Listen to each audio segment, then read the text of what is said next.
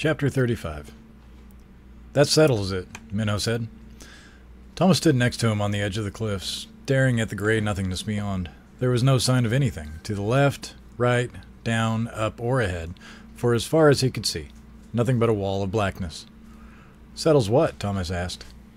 We've seen it 3 times now. Something's up. Yeah, Thomas knew what he meant, but waited for Minho's explanation anyway. That dead Griever I found? It ran this way, and we never saw it come back or go deeper into the maze.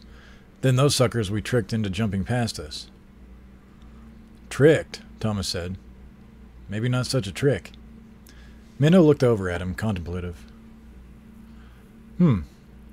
Anyway, then this. He pointed out to the abyss. Not much doubt anymore. Somehow the Grievers can leave the maze this way.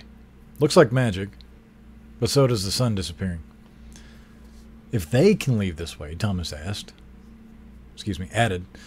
continuing Minho's line of reasoning, so could we. A thrill of excitement shot through him. Minho laughed. There's your death wish again. Want to hang out with the Grievers? Have a sandwich, maybe? Thomas felt his hopes drop. Got any better ideas? One thing at a time, Greenie. Let's get some rocks and test this place out. There has to be some kind of hidden exit. Thomas helped Minho as they scrabbled around the corners and crannies of the maze, picking up as many loose stones as possible. They got more by thumbing cracks in the wall, spilling broken chunks onto the ground. When they finally had a sizable pile, they hauled it up right next to the edge and took a seat, feet dangling over the side. Thomas looked down and saw nothing but a grade descent. Minho pulled out his pad and pencil, placed them on the ground next to him. All right, we got to take good notes. And memorize it in the shuck head of yours, too. If there's some kind of optical illusion hiding an exit from this place, I don't want to be the one who screws up when the first shank tries to jump into it. That shank ought to be the keeper of the runners, Thomas said, trying to make a joke to hide his fear. Being this close to a place where Grievers might come out at any second was making him sweat. You want to hold on to one beauty of a rope? Minho picked up a rock from their pile. Yeah. Okay, let's take turns tossing them, zigzagging back and forth out there. If there's some kind of magical exit, hopefully it'll work with rocks too, make them disappear. Thomas took a rock and carefully threw it over to the left, just in front of where the left wall to the corridor leading to the cliff met the edge. A jagged piece of stone fell, then disappeared into the gray emptiness. Minho went next. He tossed his rock just a foot or so farther than Thomas had. It also fell far below. Thomas threw another one, another foot out. Then Minho. Each rock fell to the depths. Thomas kept following Minho's orders. They continued until they marked a line, reaching out at least a dozen feet from the cliff, then moved from their target pattern a foot to the right, then started to come back toward the maze. All the rocks fell. Another line out, another line back. All the rocks fell. They threw enough rocks to cover the entire left half of the area in front of them, covering the distance anyone or anything could possibly jump. Thomas's discouragement grew with every toss, until it turned into a heavy mass of blah. He couldn't help chiding himself. It had been a stupid idea. Then Minho's next rock disappeared. It was the strangest, most hard-to-believe thing Thomas had ever seen. Minho had thrown a large chunk, a place that had fallen from one of the cracks in the wall. Thomas had watched, deeply concentrating on each and every rock. This one left Minho's hand, sailed forward, almost in the exact center of the cliff line, started its descent to the unseen ground far below. Then it vanished, as if it had fallen through a plane of water or mist. 1 second there falling, next second gone. Thomas couldn't speak. We've thrown stuff off the cliff before, Minho said. How could we have ever missed that? I saw nothing disappear, never. Thomas coughed. His throat felt raw. Do it again. Maybe we blinked weird or something. Minho did, throwing it at the same spot, and once again, it winked out of existence. Maybe you weren't looking carefully other times you threw stuff over, Thomas said. I mean, it should be impossible. Sometimes you don't look very hard for things you don't believe will or can happen. They threw the rest of the rocks, aiming at the original spot and every inch around it. To Thomas's surprise, the spot in which the rocks had disappeared proved only to be a few foot square. No wonder we missed it, Minho said, furiously writing down notes and dimensions, his best attempt at a diagram. It's kind of small. The Grievers must barely fit through that thing. Thomas kept his eyes riveted to the area of the invisible floating square, trying to burn the distance and location into his mind. Remember exactly where it was. And when they come out, they must balance on the rim of the hole and jump over the empty space to the cliff edge. It's not that far. If I could jump it, I'm sure it's easy for them. Minho finished drawing, then looked up at the special spot. How's this possible, dude? What are we looking at? Like you said, it's not magic. Must be something like our sky turning gray. Some kind of optical illusion or hologram hiding a doorway. This place is all jacked up. And Thomas admitted to himself, kinda cool. His mind craved to know what kind of technology could be behind it all. Yeah, jacked up is right. Come on. Minho got up with a grunt and put on his backpack. Better get as much of the maze run as we can. With our new decorated sky, maybe other weird things have happened out there. We'll tell Newt and Albie about this tonight. Don't know how it helps, but at least we know where the shuck Grievers go. And possibly where they come from, Thomas said as he took one last look at the hidden doorway. The Griever hole. Yeah, good a name as any. Let's go. Thomas sat and stared, waiting for Minho to make a move.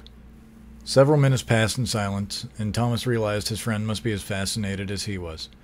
Finally, without saying a word, Minho turned to leave. Thomas reluctantly followed, and they ran into the gray, dark maze. Thomas and Minho found nothing but stone walls and ivy. Thomas did the vine cutting and all the note-taking. It was hard for him to notice any changes from the day before, but Minho pointed out without thinking about it where the walls had moved. When they reached the final dead end and it was time to head back home, Thomas felt an almost uncontrollable urge to bag everything and stay there overnight and see what happened. Minho seemed to sense it and grabbed his shoulder. Not yet, dude. Not yet. And so they'd gone back. A somber mood rested over the glade, an easy thing to happen when all is gray. The dim light hadn't changed a bit since they woken up that morning, and Thomas wondered if anything would change at sunset either. Minho headed straight for the map room as they came through the west door. Thomas was surprised. He thought it the last thing they should do. Aren't you dying to tell Newt and Albie about the Griever hole? Hey, we're still runners, and we still have a job, Minho said. Thomas followed him to the steel door of the big concrete block, and Minho turned to give him a wan smile. But yeah, we'll do it quick so we can talk to them. There were already other runners milling about the room, drawing up their maps when they entered. No one said a word, as if all speculation on the new sky had been exhausted. The hopelessness in the room made Thomas feel as if he were walking through mud-thick water. He knew he should be also exhausted, but he was too excited to feel it. He couldn't wait to see Newt and Albie's reaction to the news about the cliff. He sat down at the table and drew up the day's maps, based on his memory and notes, Minho looking over his shoulder the whole time, giving pointers. I think that hall was actually cut off here, not there. And watch your proportions. And draw straighter, you shank. He was annoying but helpful. And 15 minutes after entering the room, Thomas examined his finished product. Pride washed through him. It was just as good as any other map he'd seen. Not bad, Minho said. For a greenie, anyway. Minho got up and walked over to Section 1 trunk and opened it. Thomas knelt down in front of it and took out the map from the day before and held it up side by side with the ones he'd just drawn. What am I looking for? He asked. Patterns. But looking at 2 days' worth isn't going to tell you jack. You really need to study several weeks. Look for patterns. Anything. I know there's something there, something that'll help us. Just can't find it yet. Like I said, it sucks. Thomas had an itch in the back of his mind, the same he'd felt the very first time in this room. The maze walls, moving, patterns, all those straight lines. Were they just suggesting an entirely different kind of map? Pointing to something?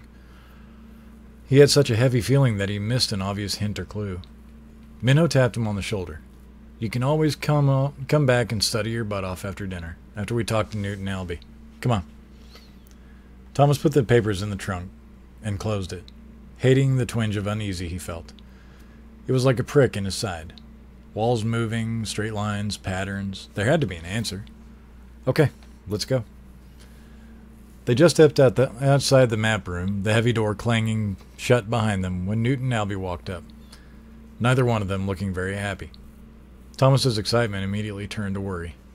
Hey, Minho said, we were just... Get on with it, Albie interrupted. Ain't got time to waste. Find anything?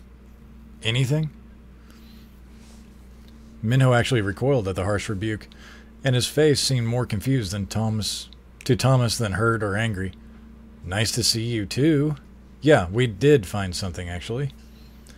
Oddly, Albie almost looked disappointed, because this whole shuck place has fallen to pieces.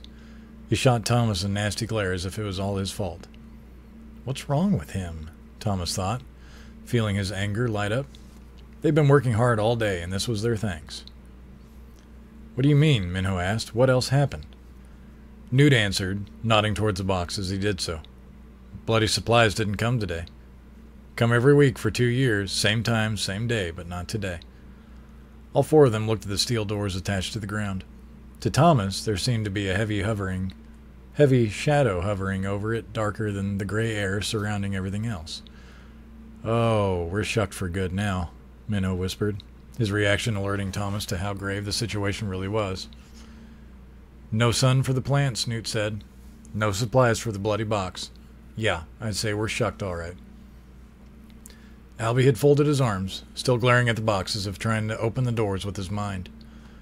Thomas hoped the leader didn't bring up what he'd seen in the changing, or anything related to Thomas for that matter, especially now. Yeah. Anyway, Minho continued, we found something weird. Thomas waited, hoping Newt and Albie would have a positive reaction to the news, maybe even further information to shed light on the mystery. Newt raised his eyebrows. What? Minho took a full 3 minutes to explain, starting with the Griever they followed, and ending with the results of the rock-throwing experiment. Must lead to the, well, you know. Grievers live, he said when finished. The Griever hole, Thomas added. All three of them looked at him, annoyed, as if he had no right to speak. But for the first time, being treated like the greenie didn't bother him that much. Gotta bloody see that for myself, Newt said, then murmured, hard to believe. Thomas couldn't have agreed more. I don't know what we can do, Minho said. Maybe we could build something to block off that corridor. No way, Newt said. Shuck things can climb over the bloody walls, remember? Nothing we could build would keep them out. But a commotion outside the homestead shifted their attention away from the conversation. A group of gladers stood at the front door of the house, shouting to be heard over each other. Chuck was in the group, and when he saw Thomas and the others, he ran over, a look of excitement spread across his face. Thomas could only wonder what crazy thing had happened now. What's going on? Newt asked. She's awake, Chuck yelled. The girl's awake. Thomas's insides twisted. He leaned against the concrete wall of the map room. The girl who spoke in his head. He wanted to run before it happened again, before she spoke to him in his mind. But it was too late. Tom, I don't know any of these people. Come get me. It's all fading. I'm forgetting everything but you. I have to tell you things, but it's all fading. He couldn't understand how she did it, how she was inside his mind. Teresa paused, then said something that made no sense. The maze is a code, Tom. The maze is a code.